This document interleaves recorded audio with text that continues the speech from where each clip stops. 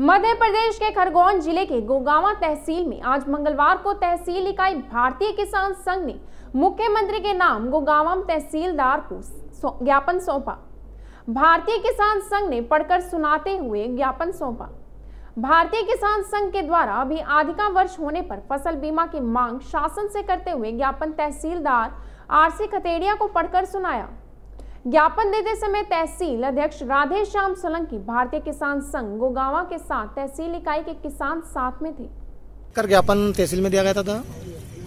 आज किसानों की कर्ज माफी की समस्या, अतिवृष्टि, कीट व्याधि, जिनसे किसानों की फसलें 80% तक खराब हो चुकी है, उन विषय को लेकर के माननीय तहसीलदार महोदय को ज्ञापन दिया। किसके नाम दिया था ज्ञापन?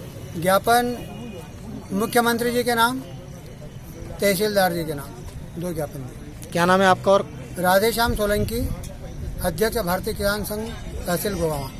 JBD Banquets लाए हैं incredible marriage palace Rajgharana and the finest banquet hall Jyoti Garden.